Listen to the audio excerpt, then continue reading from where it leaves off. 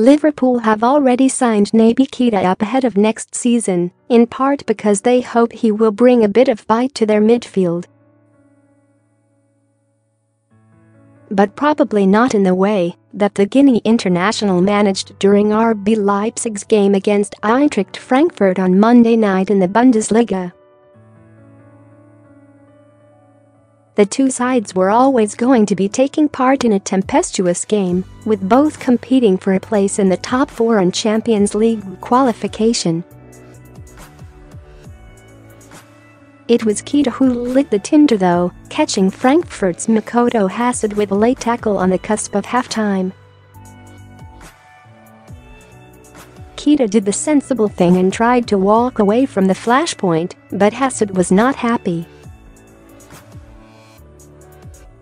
He decided to push Keita, which led to every player from both sides getting involved. Eventually, referee Felix Zwayer managed to take hold of the situation, and the two teams went to their dressing rooms for the halftime break. Not that Keita lasted for a particularly long time in the second half.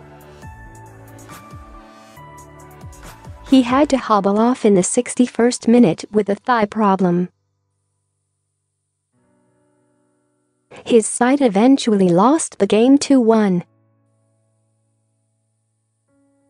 They find themselves in fifth in the Bundesliga, having been leapfrogged by Frankfurt after Monday's match. Liverpool have agreed a £55 million fee for the midfielder, who will join them in the summer. His future side take on West Ham in the Premier League on Saturday afternoon.